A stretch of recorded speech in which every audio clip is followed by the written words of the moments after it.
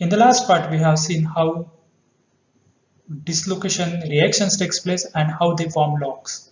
We call them as Lomer-Gotter logs. Now we are talking about crystal structures and dislocations. Let me introduce superlattice dislocations, which we find in intermetallic compounds. So these intermetallic compounds are nothing but ordered solid solutions, and they sometimes called as stoichiometric compounds. Why they are called stoichiometric compounds? Because they form at certain compositions of elements. So when I talk about superlattice, what do I exactly mean? I'm talking about a long range order. So there are two types of order. One is short range order and one is long range order. So when I talk about superlattice or ordered solid solution, I am always talking about a long range order. Now let's look at certain examples of intermetallic compounds. So let's look at this example of Ni3Al. So where aluminum is at the corners and nickel occupies the face centers. As you know that nickel and aluminum both have abscisic structure, but if you look at this Ni3Al structure, it is not an abscisic structure. It is called as L12 structure. And it is different from abscisic structure. So you have this intermetallic compound forming at certain compositions of nickel and aluminum. And thus these are called as stoichiometric compounds. So you need 3 atoms of nickel and 1 atom of aluminum to form this crystal structure, which is Ni3Al. Now let's look at another intermetallic compound, NiAl, where aluminum occupies the corners and nickel occupies the body center. So here nickel is 50 atomic percent, aluminum is 50 atomic percent, and this kind of structure forms at certain stoichiometric compounds, and this is NiAl structure, which is called as P2 structure. Now you know that nickel and aluminum is also abscisic here, but the structure which is formed looks like a BCC structure, but it is not a BCC structure, it is a B2 structure. And this kind of designations are called as structure designations, and you can look for these designations in certain books of crystallography, and you can understand what is the meaning of B, what is the meaning of 2, or what is the meaning of L, what is the meaning of 1, and this subscript 2. So these are called as structure designations. And why these stoichiometric compounds form? So if you look at thermodynamics, the bond energy of EAB, that is energy of the unlike pair of atoms. Let's say if I have binary AB, so bond energy between A and B is less than that of half of summation of bond energies of like pair of atoms, that is EAA plus EBB. So when this EAB is less than half of EAA plus EBB, we tend to get ordered solid solution or intermetallic compounds. Now let's look at dislocations in this kind of intermetallic or ordered solid solution.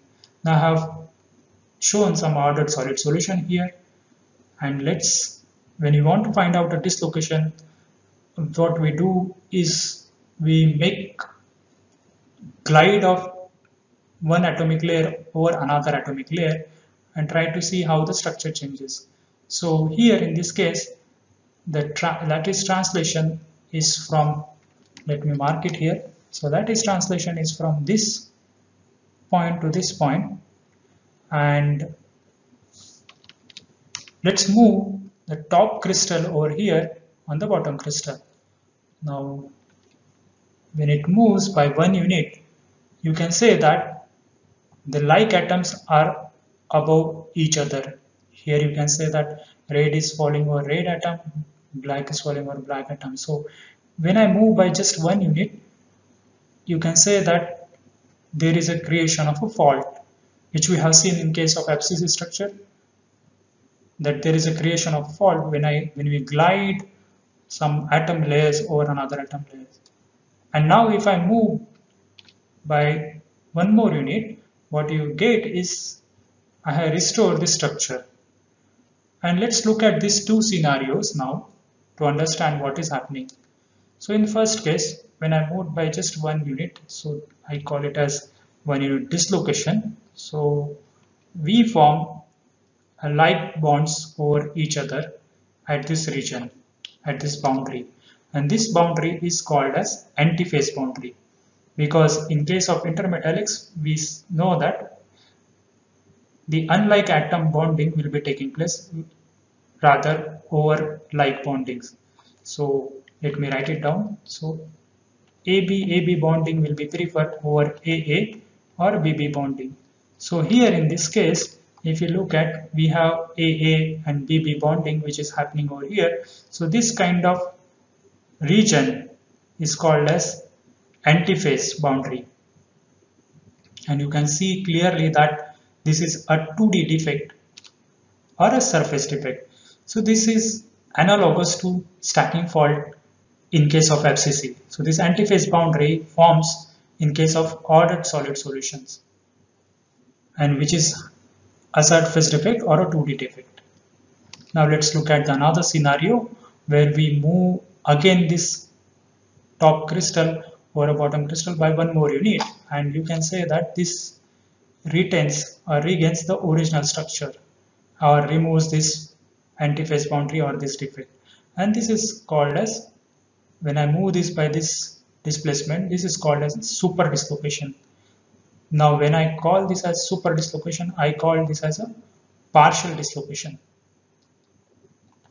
So if we want to retain this crystal structure or this ordered structure, what we need is that this dislocation has to move in pairs.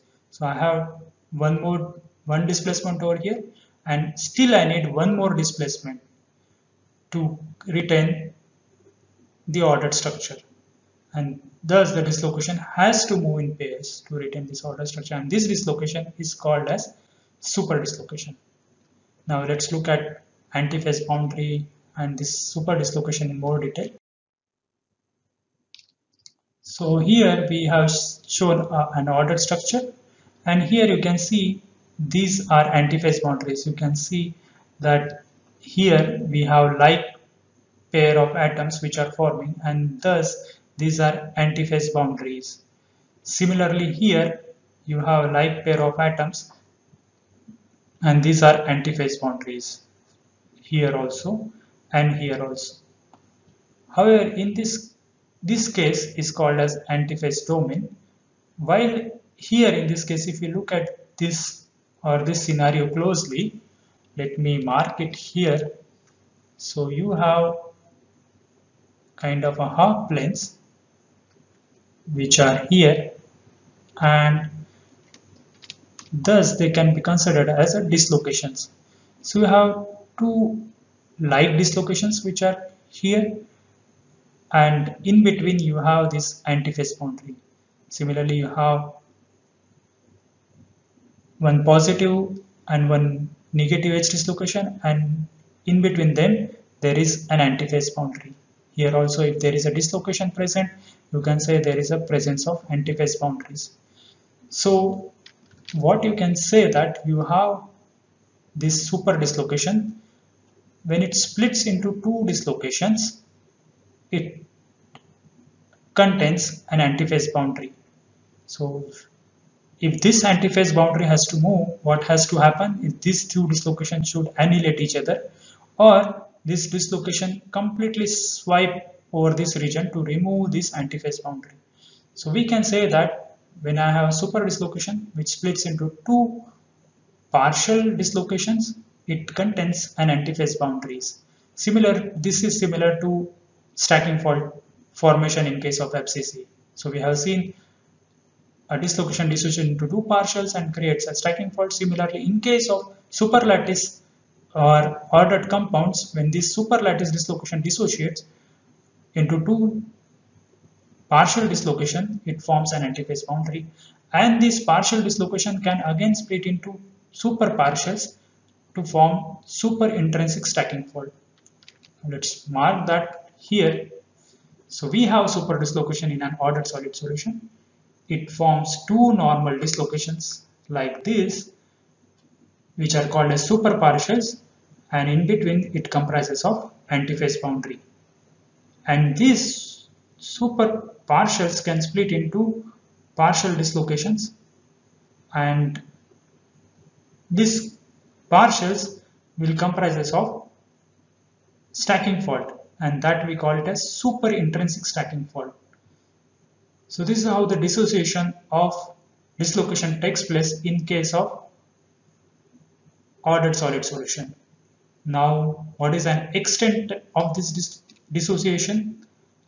So that can be found that we can find it out using the equilibrium separation of these two dislocations, and that will depend on the balance between antiphase boundary energy and the repulsive forces between dislocations. So similar approach we have used to find out equilibrium separation distance between two partials when we talked about stacking fault energy.